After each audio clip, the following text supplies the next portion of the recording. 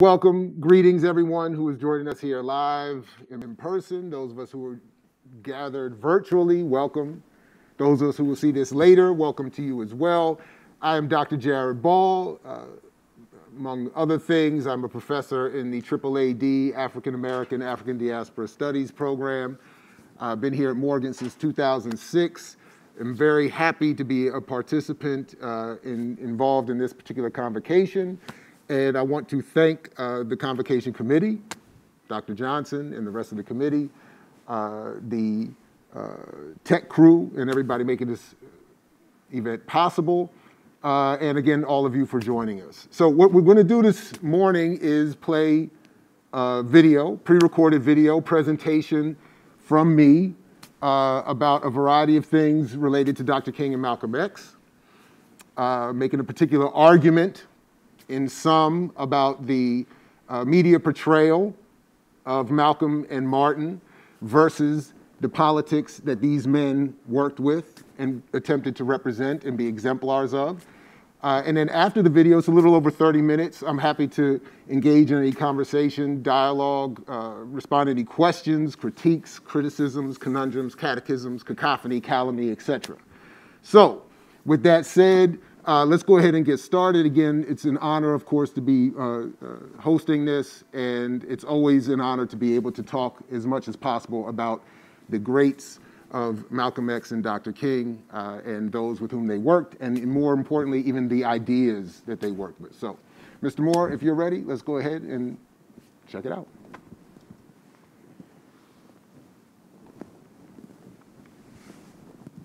In other words, is a discussion of Dr. King and Malcolm X in 2022 still that relevant?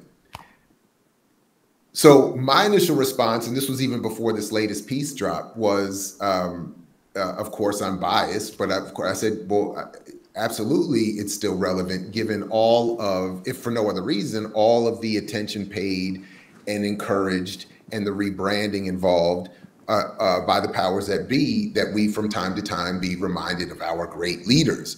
Of course, be reminded in a way that those in power would prefer we be reminded, but that is, so I said, we've had, all these Netflix documentaries about Malcolm X. We had the Hulu series about Dr. King and the FBI come out. We've had, movies, whether it's Selma or what was the one Night in Miami, all of these pop cultural references, and we as educators needing, of course, to make more meaning of it than they do for our students, if for no other reason, then of course it's still relevant. Of course, I think they're still relevant beyond all of that because, and this is ultimately always my point, the ideas that they worked with, that is Malcolm and Dr. King, even more importantly than them as individuals, even more importantly than even the specifics of the civil or human rights struggle or the Black liberation struggle here.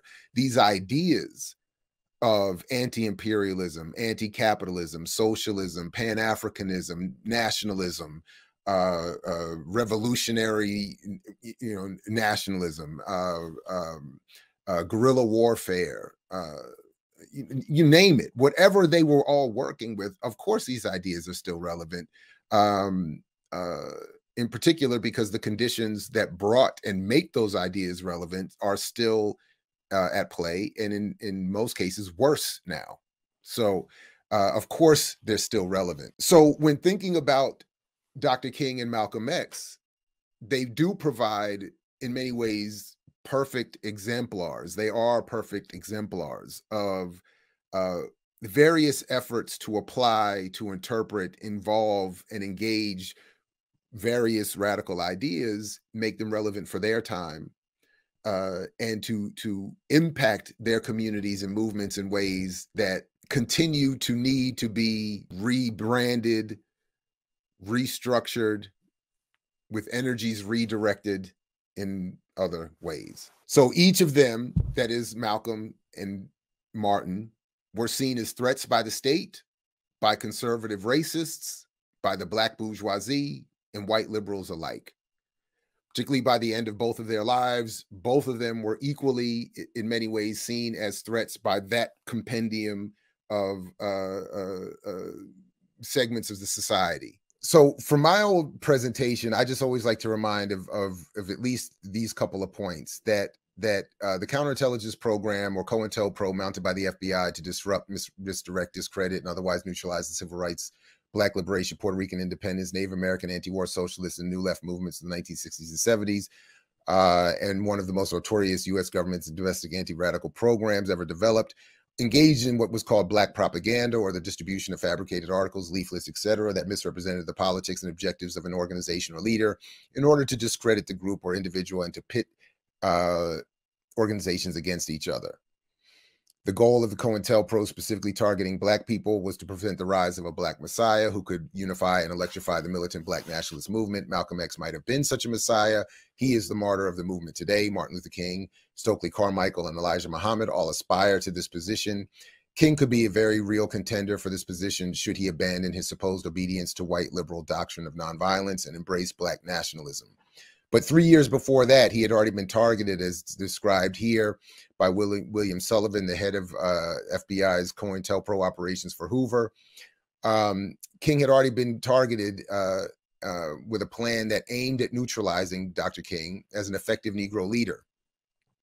In light of King's powerful demagogic speech, that is the March on Washington, we must mark him now, if we have not done so before, as the most dangerous Negro of the future in this nation from the standpoint of communism, the Negro, and national security. Their media representation reflects how they were and are still being used to redirect righteous anger and radicalism into safe and convenient tributaries, often managed in corporate and nonprofit liberal structures. It is also interesting to note that both in terms of Morgan State University, it is good to be reminded of the fact that both Malcolm and Martin visited Morgan State University. Dr. King, June 2nd, 1958. And Malcolm himself had been there during the August Meyer debate, chapter of Omega Psi Phi, March 28, 1962. The minister was invited to the university by the chapter to debate former Morgan professor Dr. August Meyer. Malcolm X argued the case for Black nationalism, while Meyer defended integration. And as I said, both Dr. King and Malcolm X were targets by the press in their lifetimes. Both were assassinated under unclear circumstances.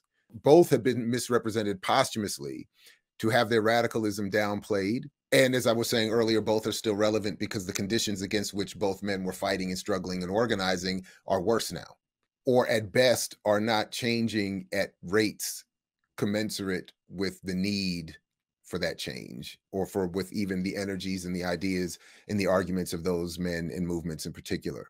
And then, of course, we still have political prisoners. So that is to me, and I think not enough of us, but to many others, proof positive that the change in society that we would want has not occurred. Otherwise, Assata would have been welcomed home with a parade and a national, week-long celebration with the redistribution and the changes of power that she was fighting for having taken place. We would have seen Mutulu out. We would see Sundiata out. We would see Leonard Peltier out.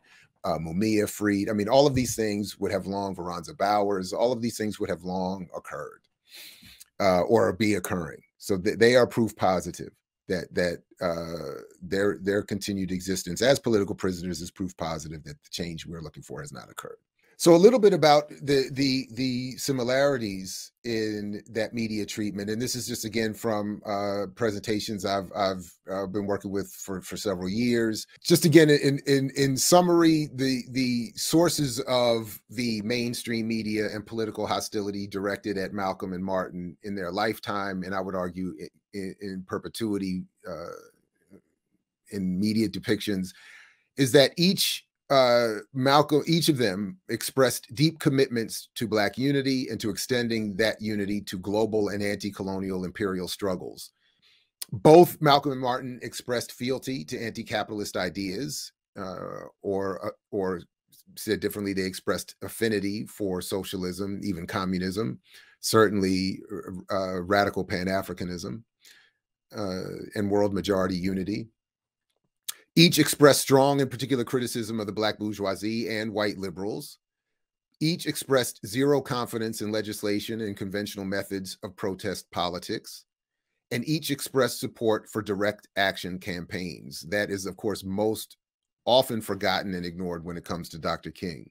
As Joshua Grimm has covered in his work on the subject, the New York Times as an exemplar, we would say in today's world, something like Twitter or even TikTok, constructed oppositional identities of the two Black leaders in their lifetime. Malcolm X was framed as the doppelganger to King. They were portrayed as opposite men with opposite goals. That's at least initially.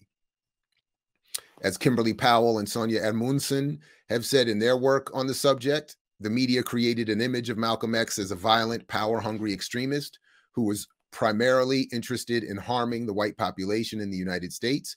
Contrasting Malcolm X with Martin Luther King Jr. in the media fostered this negative image.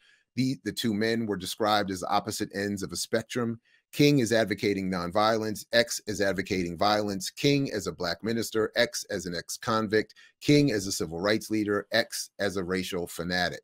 Again, with Powell and Amundsen speaking specifically of Malcolm X's treatment in all of this, Black Muslims and thus Malcolm X were characterized as extremists within the media. And actually, I should correct myself because this is still part of the same hustle. Because yes, this is focused on Malcolm X, but I think it is important to be reminded that what is being done here is not just, again, as media studies has argued for a long time, we don't judge each other by who we are as much as we judge by who we are not. So in projecting Malcolm in this way, they are tacitly or implicitly saying we, as in the rest of society, Black or white, should reject all of these versions or approaches to whatever our interests or particular religions or politics are.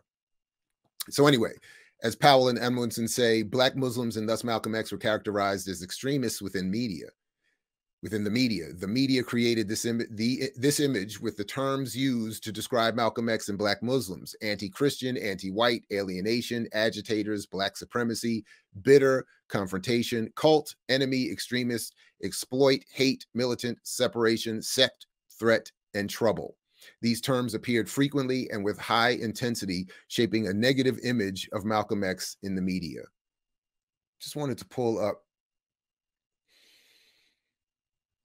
just a little bit, as I said, of what was some foreshadowing earlier. In terms of the Netflix piece, now I know this most recent thing was on Disney and ABC, although there's overlap there as well. 2.2 billion, 24 let's see, Netflix 12 income and revenue, or 2 billion, 24 billion revenue.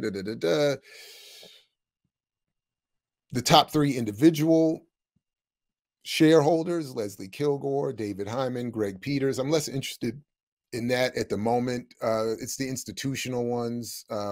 The institutional investors hold the majority of Netflix shares at about 83% of the total shares. So the top three individual folks are relatively irrelevant when it comes to where the majority of the shares are held.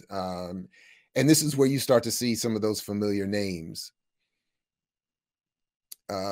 Capital Research Global Investors, of course, you get the Vanguard Group and BlackRock, and those are the sort of two that come up everywhere: Google, Alphabet, Amazon, Netflix, Hulu. So not much other than that, just to say that that these folks see these shows and these series and these networks as products, as part of what will bring revenue to their shareholders.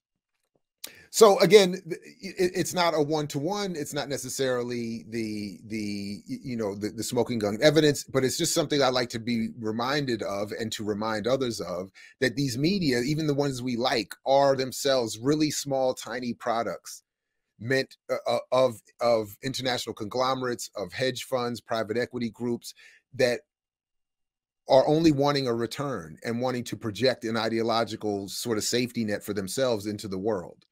So it isn't, I think, something to be taken lightly, even if we're not, looking for this again, supposed smoking. So that was just one. And then for Disney, so you see here right at the top, Vanguard, and then number 3 is BlackRock. And they're actually on here twice. 3 times. Actually, I'm not sure how that works. But these are the notable holders of Disney stock. So I did want to remind that not only are these Disney and Netflix products, but that Disney and Netflix are themselves products of smaller entities. And that, of course, ABC, the channel on which this aired, is a subsidiary of Disney and has long been. The mouse. First, it's important to understand who we're actually up against here. When we're talking about Marvel, what we're really talking about is Disney. And Disney doesn't do cycles of beginnings and endings the same way everyone else does. It's actually ingrained in the company's origins. Back before Disney started making movies, if a film failed at the box office, that was usually the last you heard of it. Television was only just coming into being, reruns weren't even a word yet, and the idea of re-releasing anything but a successful movie would have been a pretty big novelty. It's actually estimated that more than 50% of movies made before 1950 are literally gone forever because unless they were a big hit, nobody bothered to save a physical copy of it. 50%!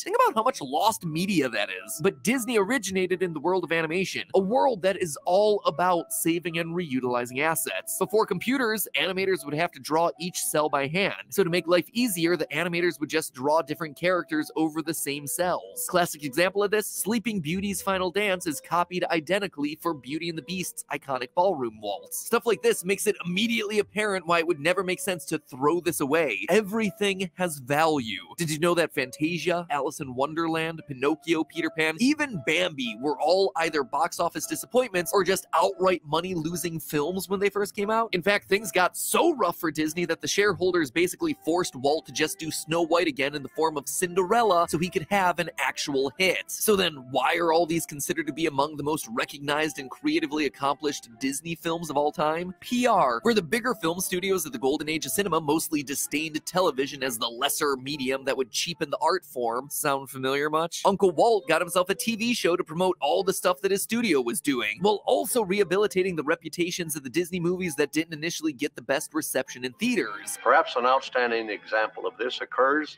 in the opening scenes of our cartoon feature, Bambi. As a result, a generation of baby boomers remember them as foundational Disney classics because shrewdly, Disney regularly replayed the most memorable parts of those films on his show, eventually priming them for a more successful theatrical re-release and permanent life as physical attractions at Disney parks. For an excellent example of this, just check out Sorcerer's Apprentice Mickey with that red robe and his wizard's hat. Probably the second most famous Mickey look ever, and it's from Fantasia, one of the least successful big Disney movies of all time. Now that is taking a lemon and turning it into lemonade. Now, with that context, ask yourself this. Why was such a huge chunk of Avengers Endgame dedicated to revisiting events from Thor: The Dark World of all movies? The most panned MCU production up to that point. Well, maybe, in true Walt form, Endgame was making that movie cool to revisit because, well, it might not be good, but let me tell ya, it pays off 13 movies down the line as part of this epic conclusion. And you see, that's Disney's other little secret to success here. Well, everyone thinks that they're in the movie business. They're really not. Or at least that's just a small portion of what they care about. They're actually in the IP business, owning cultural touchstones and then making money from all the clothes, toys, costumes, food tie-ins, and rides that stem off of it. Honestly, we could probably dedicate a whole video just to the idea that Disney, much like McDonald's, is a company just as much about theme parks and real estate as they are about movies and TV shows. So for our purposes, or my own at least, is the cell regeneration that is being described there, that is the reuse of previous animated cells for the ease of reproduction and mass dissemination. I'm thinking of ideologically. So when they talk about, so if you think of it from an IP perspective, so to speak, and dominant media in this society, Malcolm X initially was a failed product. He didn't hit properly in the box office of societal ideological production. Once assassinated physically, he can be those pre-existing cells of, or those pre-existing produced images and sounds and even written words of Malcolm can be repackaged, represented, recharacterized and contextualized and turned into a hit for Disney specifically, but society writ large. So again, ideologically speaking, Malcolm in his original form was a failure.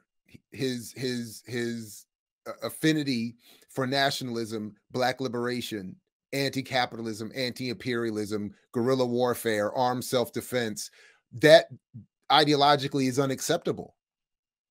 It's a failure from the perspective of mainstream corporations or society itself. Ideologically, it's a failure. But to Disney's point, that failure need not be discarded forever. That failure, we just need the intellectual property, especially once physically removed from the earth. Malcolm becomes more valuable, just like artists. And Disney can bring him back. The ideological apparatus can bring him back, resituate him, and make not only financial gain, but ideological gain. Particularly in a moment, as I continue to argue, we're in, where every issue can be raised to a level of national, public, popular, distorted, liberalized, narrowed conversation. It is of great value in a moment like this to be able to dig back into those Disney archives and bring out some old IP. Again, Malcolm is not here anymore. And apparently those who would accurately reflect or represent his work and ideas aren't involved in any of this, can't be involved in any of this. So even in going back to admittedly, some of my own particular work on this issue, but others who have looked critically at the role of intellectual property, this is the point, that intellectual property has always been about the management of ideas, who owns and therefore can control the dissemination and of course the benefit financially from that dissemination of those ideas. While others have focused on it traditionally economically, I'm more interested in even economically what this means, but ideologically, politically, what does it mean? That is, it's about the control and ownership of ideas and who can disseminate what ideas. And then to the point of Huey Newton, and power being the ability to define phenomena and have it act in a desired manner. And then even to the point made in that little clip to Disney's strategy, even when you take the previously failed IP and repackage it and redistribute it. Again, yes, there is financial gain there, but the importance is it's reinscribed in the generations of the youth. So then a generation of youth have grown up thinking, like my generation, that Bambi was this, that, and the other. It was a failed IP. Today's youth, particularly Black youth and anti-colonial youth and those in political struggle youth, are encouraged at least to pick up a Malcolm, if at all, under this false and misunderstood rebranding of the original, or at least in terms of the impact. So Bambi did not have that original impact that that character would later have. The IP was picked up, repackaged, rebranded, and then imposed on another generation in a different way, using a different medium of communication, the television versus the film. And that new generation grew up, like mine, thinking of Bambi in a different way. My generation would have never thought Bambi was some formerly discarded, failed product. today's generation would never think of, or is not meant to think of, Malcolm or King or others in their original form, or in the form that brought their original impact on this society, because that original impact ideologically from the perspective of those in power was a failure. This new version, absent socialism, Pan-Africanism, Black nationalism, guerrilla warfare, redistribution, anti-imperialism, direct action. This version is now a hit. We could talk about them all day.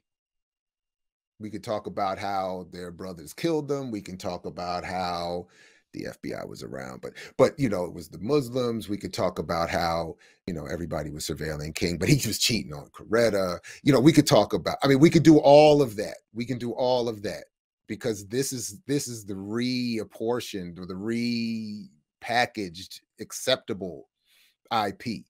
And as one contemporary example of how all of this works, we have Baba Zach Kondo, one of the leading researchers into the history and assassination of Malcolm X, speaking with us last year about his regrets having been included in one of the more recent Netflix series on the assassination of Malcolm X, or ostensibly on the assassination of Malcolm X.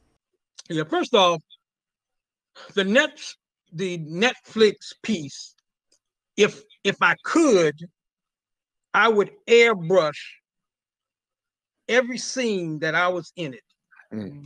I regret it was a mistake on my part. You know, I've been in a lot of you know, documentaries, Malcolm, the Black Panthers, different things like that. This is the only documentary that I've ever been in that I realized it was a mistake.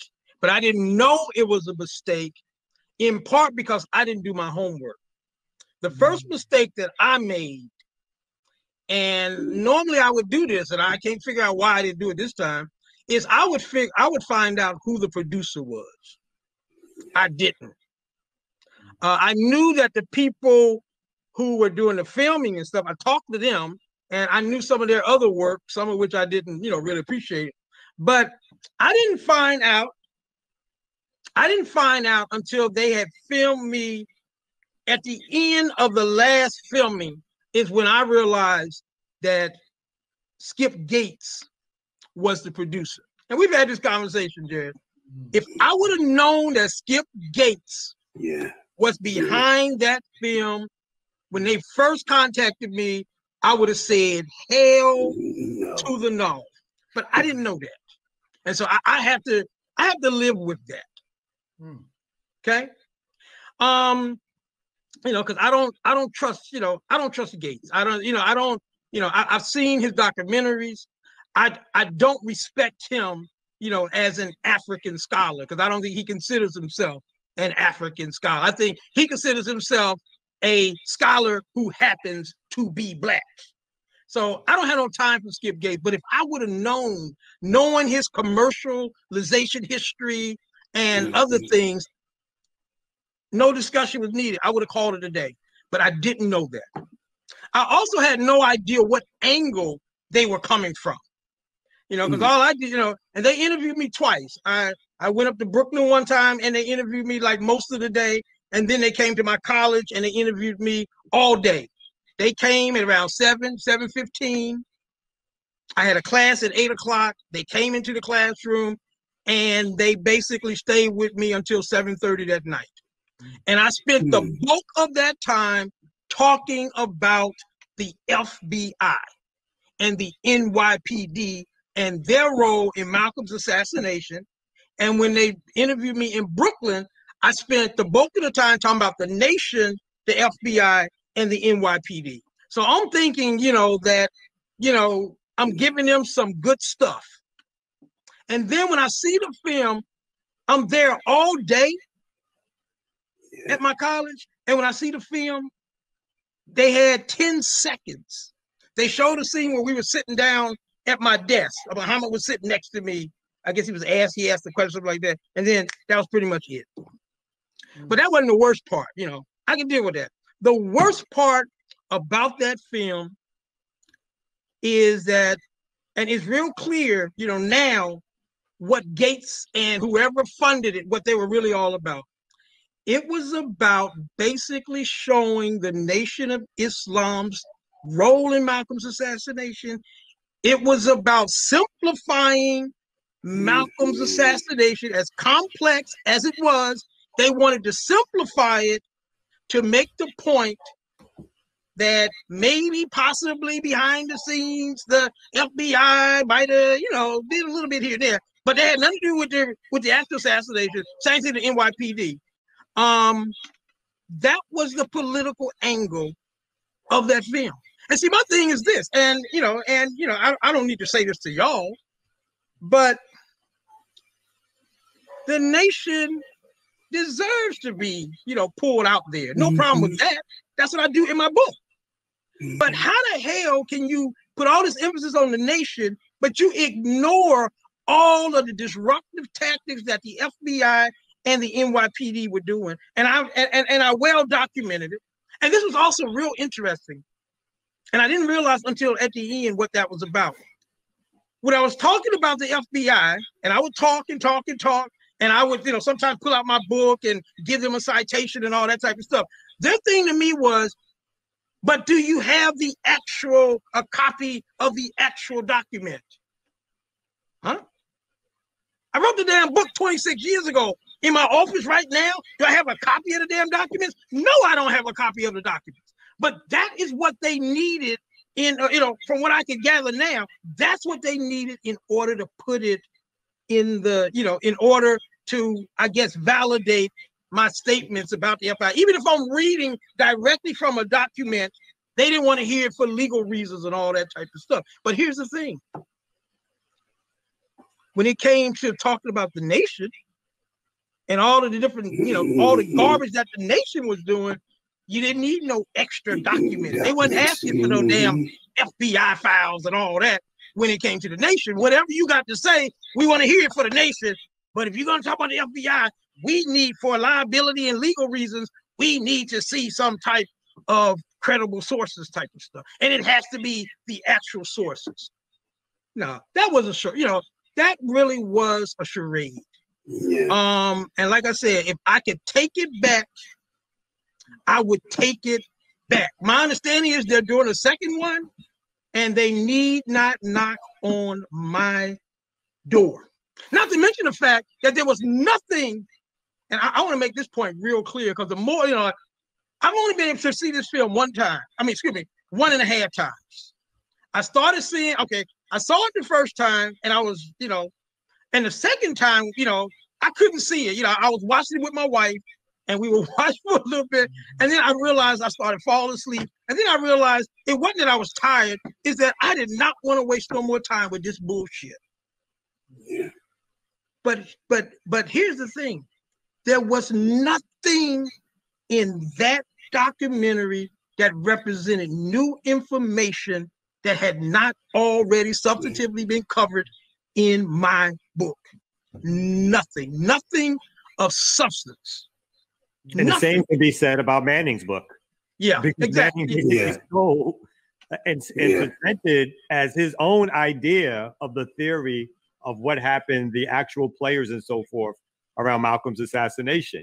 And if I don't remember the quip exactly, but basically he said something to the effect that all those books in the 80s didn't amount to much. On page 490, he says something to the effect that everything written in the 90s is irrelevant. Yeah. Which would include Baba Zat, sales. Yeah. Right. But here's something interesting. I talked to Marable maybe about a year or so before his book came out and he transitioned. And we were talking on the phone.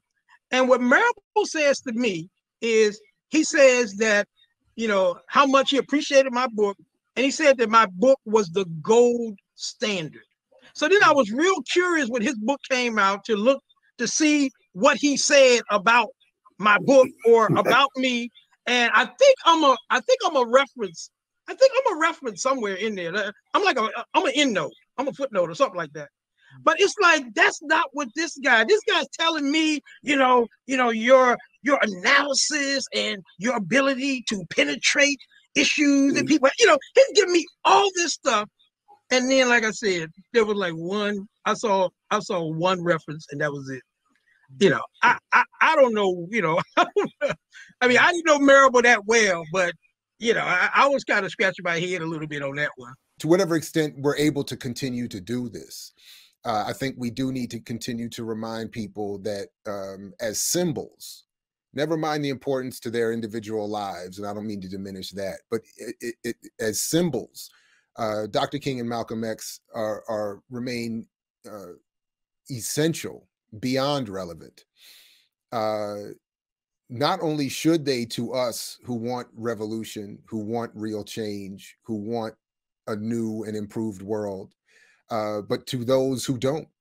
And this is why we continue to get the media products that we do. And I again think that includes some of the work we've discussed here.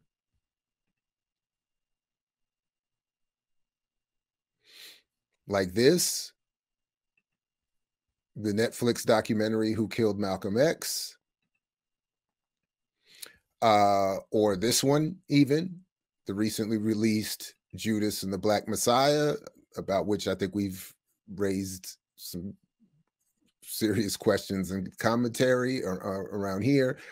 And even this one related to Dr. King that we've also talked about here, Dr. King and the FBI, and others in the pop cultural and documentary space. I mean, these to those in power, these men remain important as symbols because of what they represented as threats to the state, conservative racists, the black bourgeoisie, and white liberals alike. Their media representation does continue to reflect how they were and are still being used to direct righteous anger and radicalism into safe and convenient tributaries, often managed by corporate and nonprofit liberal structures. That the press in their life targeted and intentionally used Malcolm and King as symbols against one another personally, but also the movements and politics they represented. And posthumously, each of them, post-assassination, that is, have continued to suffer these assaults that come packaged as honors, commemorations, symbolic virtue signaling, but are really gross distortions of who these men were and what they represent and continue to mean to many people who do want revolutionary change in this world. And ultimately, as Dhoruba bin Wahad has said about Malcolm, when we're always asked what would the world be like were men like that, or were those two men in particular still alive, they would be political prisoners. So we should be reminded by the continued existence of political prisoners that the movements, the politics, the ideas that King and Malcolm actually worked with are still relevant, and the movements in the world that they were trying to achieve has not come close to coming into being.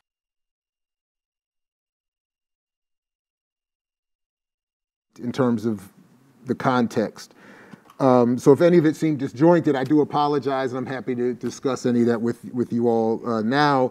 But essentially what I was just trying to show is that there is a politics to media, and those who produce media have long understood that media are part of an assortment of weaponry meant to organize the public opinion of those under the purview of that media.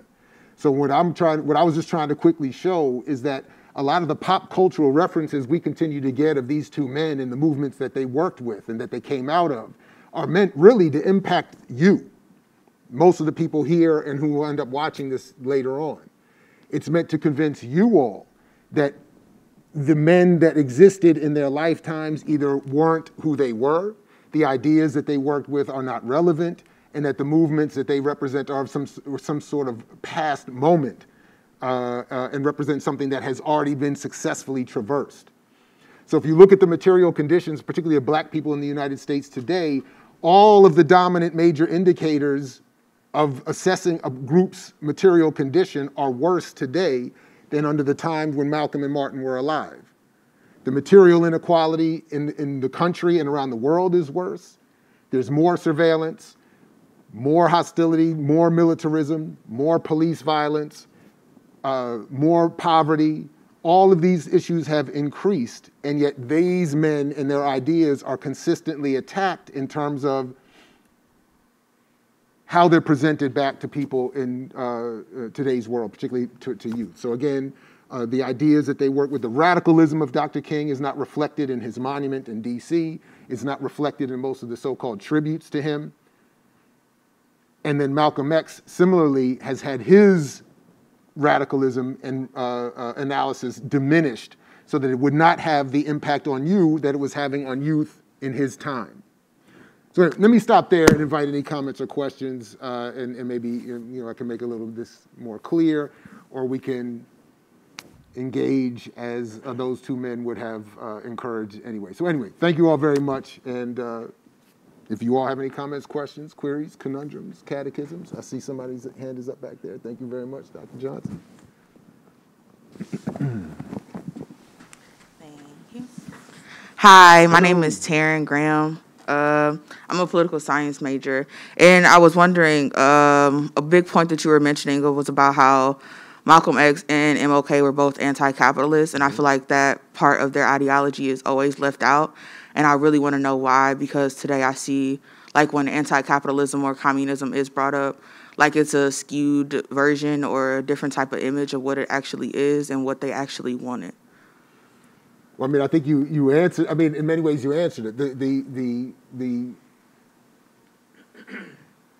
Those who are now in control, and that was sort of the point I was trying to get at with intellectual property and the reference to Disney.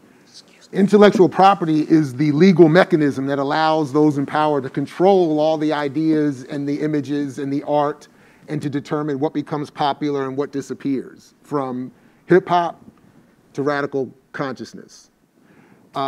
These are capitalist organizations run by capitalists who understand, as even Karl Marx in his own critique said, it's not just a matter of capitalists owning the means of production in a material sense, they have to own the means of mental production as well. So for those of us who study media or communication studies, honestly, we know that that field emerged specifically as an extension of an imperial capitalist need to manage and measure and manage and shape public opinion, because that is the primary mechanism of dominance. Violence comes in at the moment of weakness. Initially, if you can, again, like Huey Newton defined, power is the ability to define phenomena and have it act in a desired manner. If we can be defined as a certain race or identity or gender or whatever, and then have that definition shaped, we will behave automatically. So that's always the goal. And then lastly, as Kwame Ture used to say, which is why he himself, the formerly known as Stokely Carmichael, why he is himself removed from films like Selma, despite being a central figure in that history. He's removed because he himself said, capitalism makes us think we are thinking when we are merely reacting to stimuli. So that's ultimately my shortest answer. Yes, sir. Professor Fall, I'm David Wilson, President. Yes, sir, please. Morgan State. So thank you. Thank you for a very, very, very provocative lecture, as always. Actually, Manon Marable was my professor.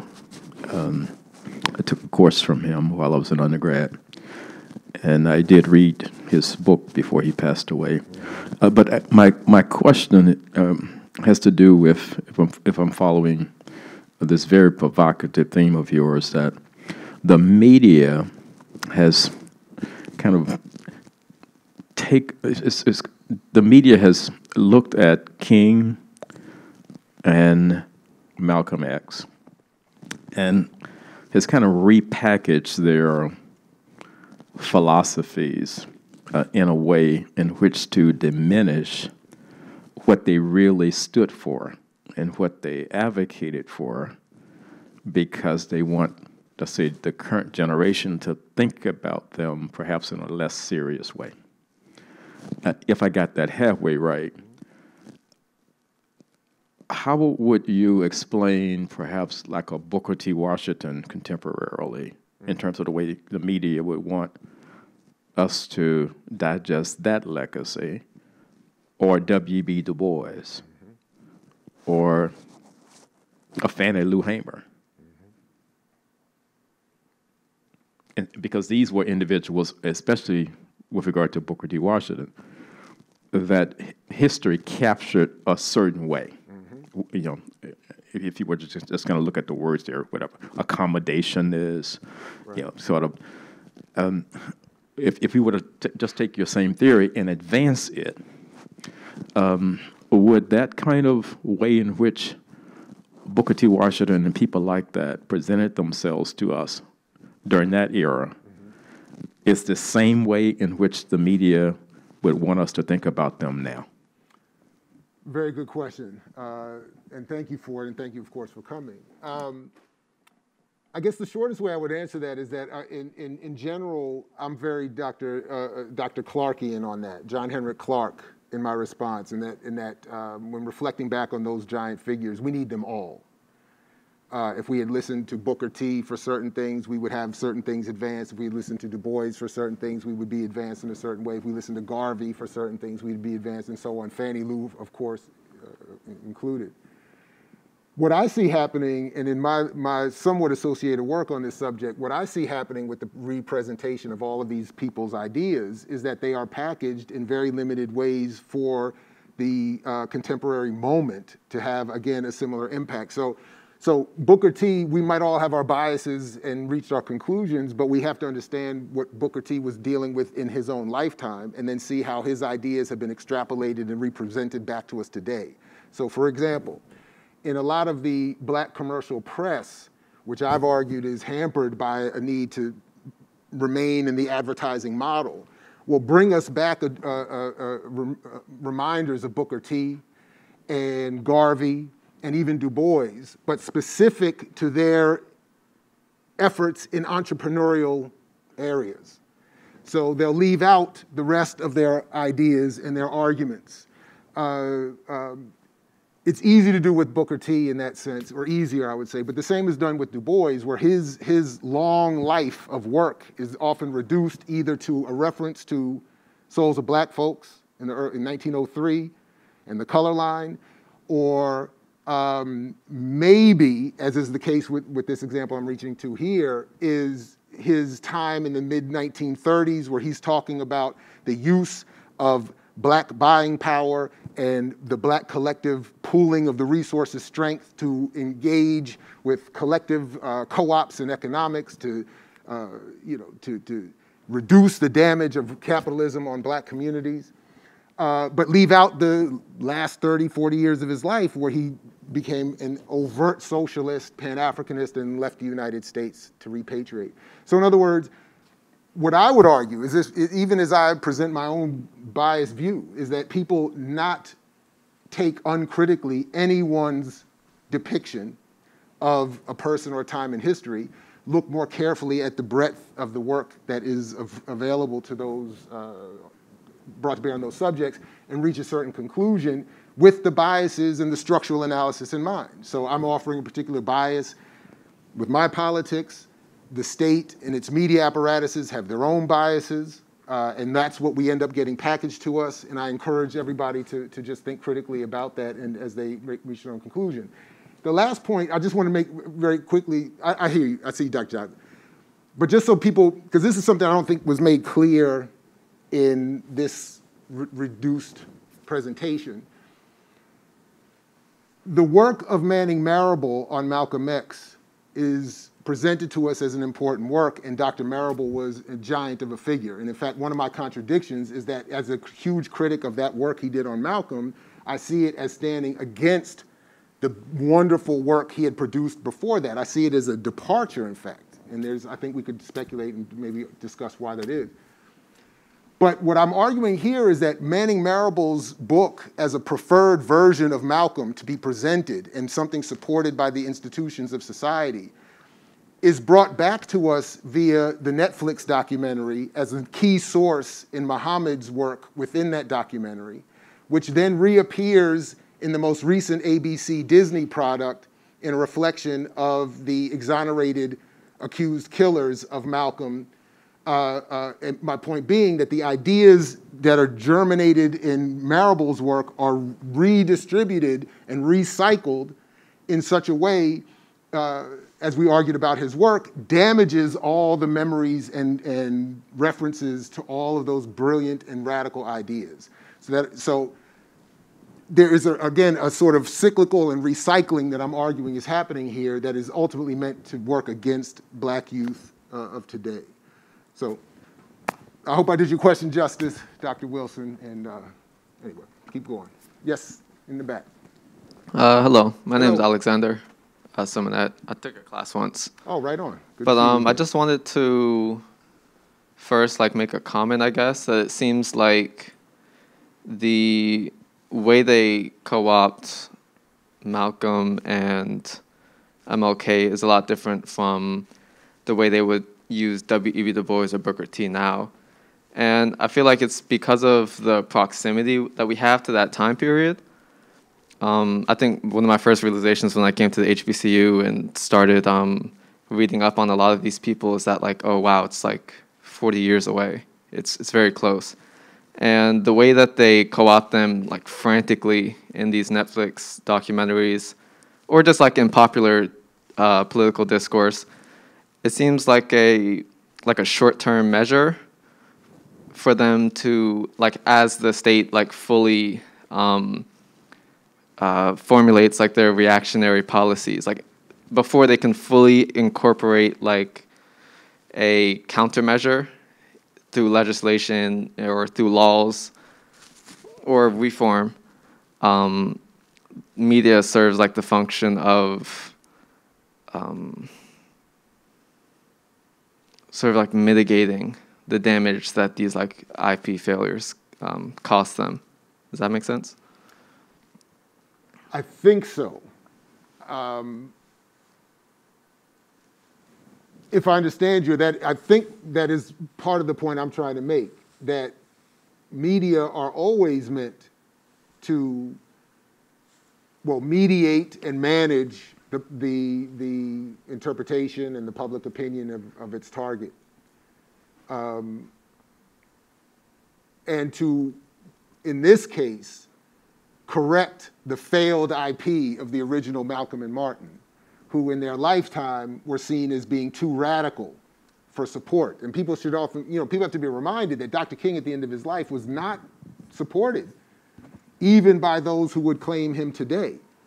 He was not welcomed by the civil rights leadership anymore. He had a lot of problems with that leadership. There's a great new book called Prophet of Discontent that tracks a lot of this and reminds of and alerts us to a lot of new research on this subject over the last decade, unearthing the real radical king. And even in my own humble work, I've shown how the elite media targeted Dr. King as an enemy and said he was a threat to national security. So they were trying to, so today they come back because these two men are too big to fail, so to speak. They're too big a figure to be completely erased. So they have to be brought back to us in a different form from what they existed in life, because in life they were not welcomed. They weren't welcomed by the state, they weren't welcomed by institutional media, they weren't welcomed by the civil rights establishment, obviously by conservative politics. So how do you bring them back in a way that they won't inspire young people to become the failed IP? So now, in terms of the proximity, yeah, they're in some ways bigger figures. They're more contemporary than Du Bois and Booker T or Garvey. So the work is a little more difficult. But this is why I've argued for a long time when it comes to Du Bois, the man lived 100 years and wrote more than most of us could read in a lifetime. And yet we only hear him quoted from The Color Line and something he said 60 years before he died. What about the rest of what he said? Booker T is easily represented, particularly to young people, like I once was, once young and radical, and we were told Booker T was a sellout. But if you look at the complexity of the world in which he had to operate and maneuver, and what he saw as a legitimate goal for his community, makes him a little more complicated than that. But if you have to fit something into a couple hundred characters in Twitter or into a 30-second TikTok video, it's a lot harder to get to the nuance and sophistication that we need to bring to these people and to the movements and the communities that they come out of. And I think that's part of the goal here. With these, what are, again, from the perspective of those who own it, these are just media products. I may get emotional, you may get emotional when you see Malcolm or somebody talking about Dr. King. They're looking at it as a product. What can we gain from this product? And the gain doesn't have to be just financial. This is an ideological struggle as well in terms of media. So I hope I answered your question. I hope I did it some justice. And by the way, whether you're watching this virtually or you're here, I'm easily reached. You can always follow up with me. We don't have to end the conversation right now.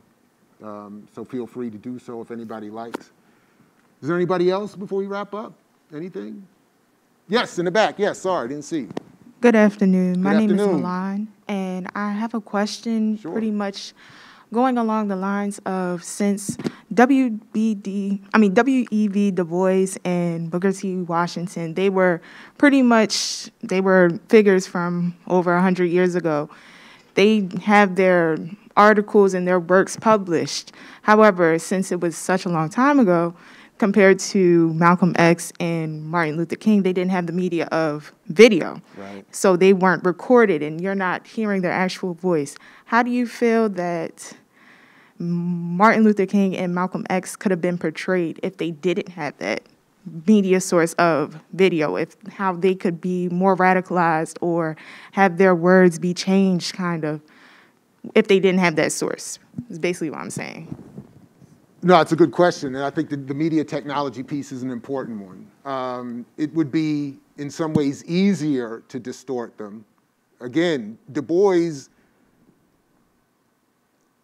I mean, I don't think I want to say it again for emphasis. I mean, we have to think about that. The man wrote more than we will read in a lifetime.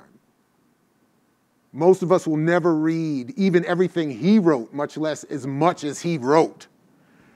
And yet he's reduced to one or two phrases, largely because he's not easily looked up on YouTube or put on a track. We didn't grow up in the 80s listening to Du Bois on hip-hop tracks like we did Malcolm. We didn't hear our parents and grandparents playing records of Du Bois like they could of Dr. King even. So it's harder, but that's also why I think we get so much media of Malcolm and King brought back to us from those who would prefer we not actually understand who they were in the first place. I mean, I've said this myself. I've published some work on Malcolm X. I want everybody to read it. But at the end of the day, all you have to do is go to YouTube and watch Malcolm X videos, and almost nothing you see of him reflected, even in Spike Lee's movie, will be meaningful. It's so easy with Malcolm to see what he really was and why so much effort is brought to distorting him today. Dr. King, a little less so, because you got to get to the later recordings, and he has that sort of preacher delivery that softens the radical analysis. But go look at the Riverside Church speech he gave a year to the day before his assassination in 1967 at Riverside Church in New York. Listen to that speech, and then turn on any of these TV things about King and see and you'll see the difference immediately. It's like, what are you all talking about? The man is right there saying it. But when it comes to Du Bois, it's a lot more difficult because you actually have to go back and read all of these thousands of pages, and then you realize, good God Almighty. Every time somebody stands up, to this day, every time I hear somebody stand up and say, the problem is the color line, I get irritated. I get irritated. Straight up, I get irritated. No disrespect. But I'm like, this man, he said that in 1903. Then he wrote The World in Africa, Black Reconstruction, he just kept on and on and on and on and on. And people don't refer, they talk about the talented 10th, but they don't talk about when he came back and said that wasn't it. Because you all sold out. We need a smaller group, a guiding 100. That's going to be the real leadership that take resources that they can achieve in this society and give it back to the people.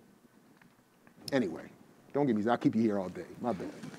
Can I close with one last question? And this has been an outstanding discussion. Your thoughts on the Ida B. Wells Barbie doll? Oh, man. Yeah. So on the one hand, as someone who is raising two beautiful, blackish, brownish daughters, I guess is the way to say it these days, it's hard to find the appropriate symbols. You're talking to somebody that blocked gifts when family members try to give life-size white Barbie doll gifts. It's like, nah, it got thrown away immediately. Anyway, the work is hard. So on the one hand, I get it. We want to see the symbolism. But on the other hand, I'm a little concerned that it's not going to be an encouragement into teaching us who Ida really was, what she represented. This is a heroic woman. This is a monster of a superhero. She did Rosa Parks a century earlier on a train. She carried a gun for people that tried to lynch her and her crew. She should have millions of movies and hours of movies made about her. But I'm uncomfortable with that. In the same way, I don't want, like, I'm not for like the Harriet Tubman on the $20 bill and the Harold Cruz once asked a question that I think still has to be answered. He asked it, I'm going to paraphrase. He said, what happens when a colonized or oppressed group's cultural production becomes part of the cultural store of the state that dominates them? And I think that's a terrible conundrum. So anyway, it's not an eloquent answer, but I'm disturbed and worried, even as I know we need to see appropriate symbols. I don't know. This is the shortest answer. Do we have time for one more, Dr. Johnson? Absolutely. Okay, please go ahead. I'm sorry. Yeah, I don't know. That's a tough one. Thank you. I mean, what about the black Barbie doll? My name is Yasmin. I'm sorry. Yeah, please go ahead.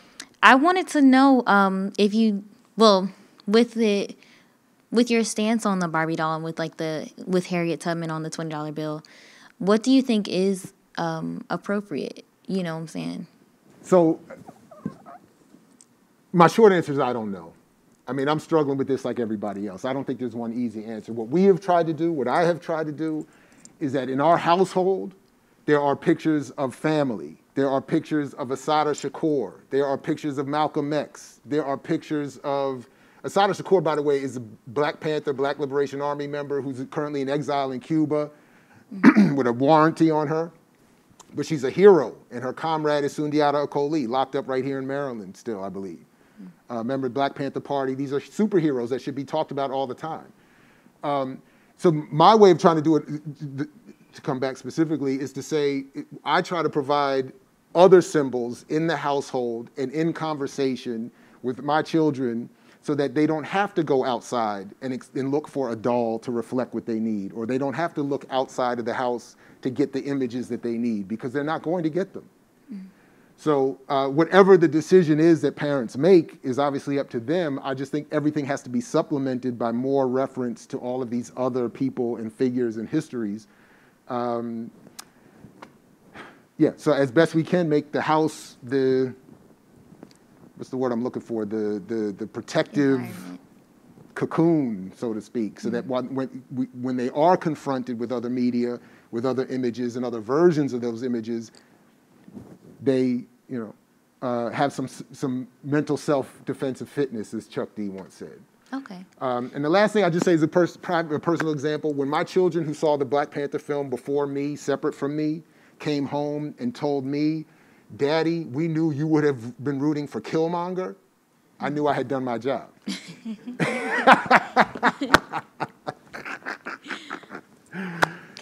Anyway, listen, thanks to Dr. Johnson. Thanks to our president, Dr. Wilson, for showing up. That was fascinating and wonderful and a surprise and a little intimidating, but no, I'm just playing. And thanks to all the tech crew and everybody for doing the work that they're doing to make this possible, make this visual, make this visible elsewhere. Thanks to all of you for showing up and for asking questions. And to those who will see this later, hit me up as well if you like. I'm easy to find. And as Fred Hampton used to say to you, we say peace if you're willing to fight for it. So peace, everybody. Thanks again.